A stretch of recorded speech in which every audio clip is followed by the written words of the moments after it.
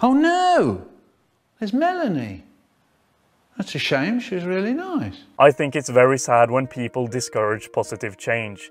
Imagine trying to quit smoking so you don't get lung cancer again, and 50,000 people tell you that it's a shame that you're trying to quit because you should accept who you are and not try to make a positive change. I am all for acceptance to the extent that you have to accept the reality of a bad situation to be able to change it, and then you can use your mindset to get out of a bad situation instead of tricking yourself to staying in one. Subscribe if you enjoy these videos and have a nice day.